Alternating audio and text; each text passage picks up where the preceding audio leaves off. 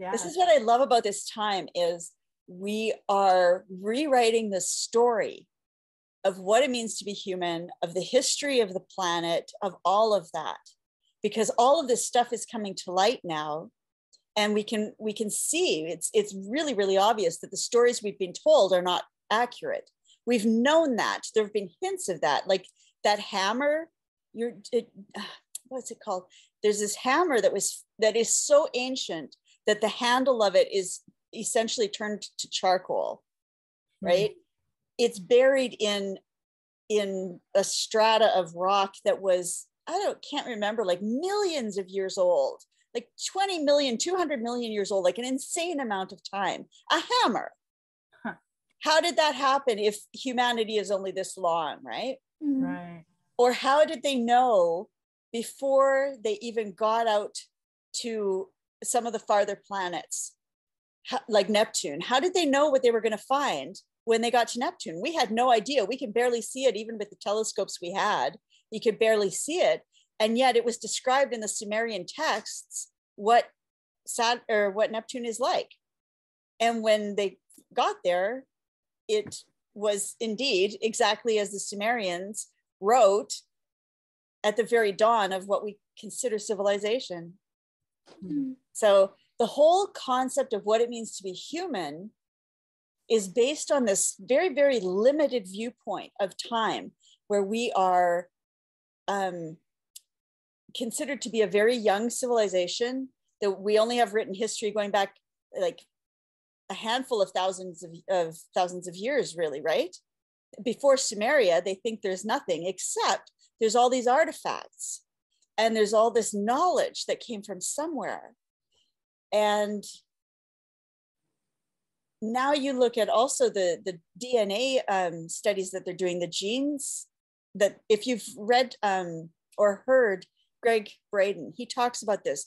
There are genes that are in the human genome that could not have happened naturally. They're like spliced genes, and they are the ones that are responsible for our increased brain capacity, I think it was our ability to speak in the way that we do, and various other things. It's like a key gene, and it could not have happened naturally in any way that they can imagine. And there's more than one of those in the human genome. And the stories of all the indigenous people, they always tell that we came from the stars, that gods came from the stars, created us. You know, not one of them, I was listening to Greg Braden the other day, he says, not one of them says we were a random accident of evolution. So the whole story of what it means to be human is evolving. Like, what does it mean to you, to who you are, to what humanity is capable of, to know that we have a history that goes back possibly hundreds of millions of years, or at least tens of millions of years. And that this is just the latest blip, the only one that we remember, the only one that we have written records of. Oh, that's my cat. Oh. And then there's also all this stuff coming forward about spiritual power and the life force that we never knew before, that we were always told, oh, that's not real. Meridians, chi, prana, acupuncture, that's all just quackery, right? Except now we know that it's real. We can trace the meridians scientifically with scientific instruments. We can read the energy field outside of the body for feet, in fact. 8 feet, I think they've measured the heart energy field so far. And this whole thing about spontaneous generation. I remember learning about spontaneous generation in school, and how way back in the old days, in the medieval times when people were ignorant and stupid, they thought that life emerged from nothing, that you could have like a banana in a jar, say, and fruit flies would spontaneously come to life in there from nothing.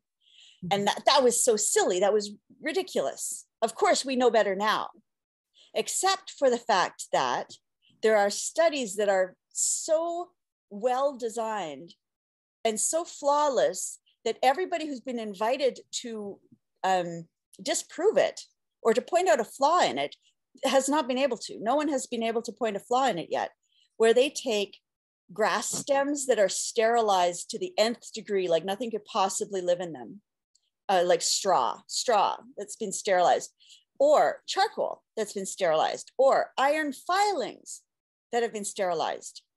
And they keep them in a sterile container and life emerges from them.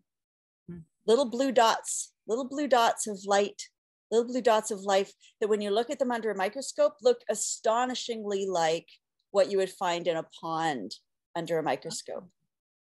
There's been a fellow in the States, I believe, just in this century, who has been running these experiments and inviting lay people and scientists and everybody to come and see what he's doing and see if they can point out a flaw in this. And nobody has been able to.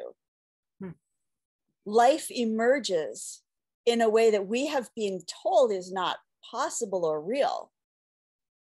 And when you consider that, how does it change what it means to be human? Right?